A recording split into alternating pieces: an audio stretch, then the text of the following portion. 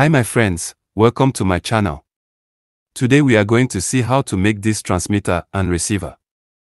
But first I would like to thank all the people who have already subscribed to my channel and all the people who are going to subscribe just after watching this tutorial. I invite you to stay until the end of this tutorial to see which distance this transmitter can reach. 1. Materials.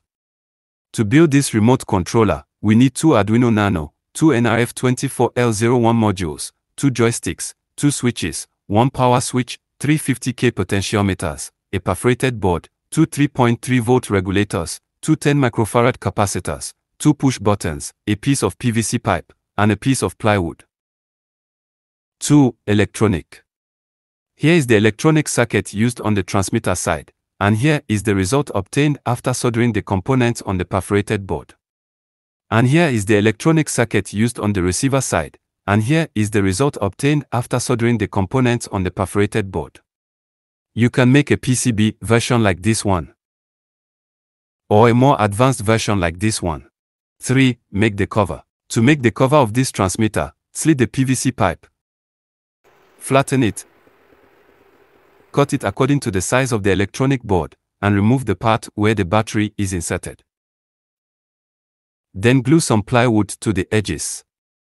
Then glue pieces of dipron to make the battery compartment.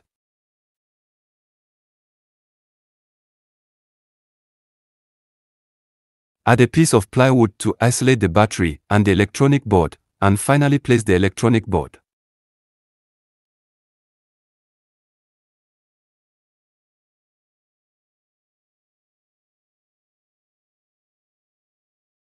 Four. Program. Open your Arduino IDE and start by including these 4 libraries.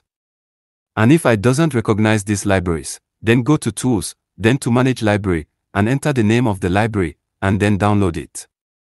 Then define the pins of the 2 toggle switches. Define the pins corresponding to the CE and CSN of the nRF24L01 module. Define the secret code that will be used to initialize the communication tunnel. This code must be the same on the transmitter and the receiver, otherwise it will not work. And this code must be in hexadecimal. Then create a structure that has as a parameter all the channels of the transmitter. Create a variable of the structure we have just created. In the setup, enter this line so that the data can be displayed in the serial monitor. Initialize radio communication with these lines. Define the pin mode for the toggle switch. Define the initial values of each channel, 127 for the joysticks in the middle and 0 for the gas and the 3 potentiometers. In the loop, read all analog inputs and map them. After this, read the digital inputs. Then send the data with this line. And all this is for display data in the serial monitor. This is the end of the program on the transmitter side. For the code on the receiver side, you just have to do the opposite, I mean receive the data and attach them to the pins. Then connect the transmitter to the PC with the appropriate cable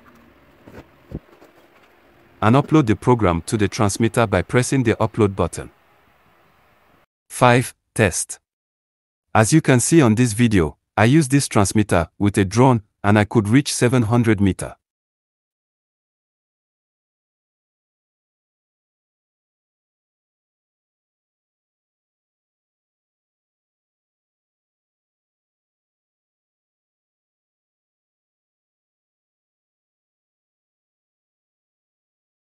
Thanks for watching. Don't forget to subscribe to make sure you don't miss the next videos. See you soon.